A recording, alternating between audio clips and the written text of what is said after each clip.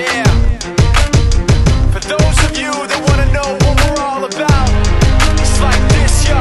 This is 10% luck, 20% skill, 15% concentrated power of will, 5% pleasure, 50% pain, and 100% reason to remember the name.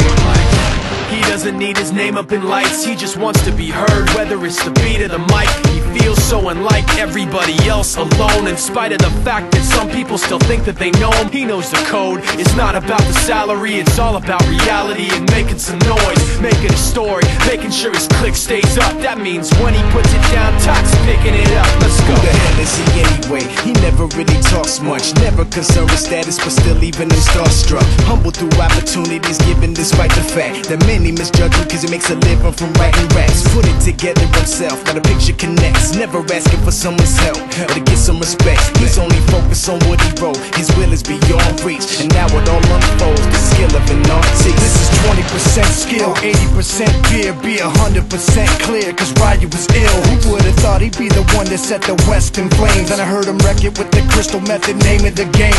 Came back, dropped Megadeth, took him to church. I like Bleach, man. Ryu had the stupidest verse, this dude is the truth. Now everybody giving them guest spots and stocks through the roof. I heard him with that stock.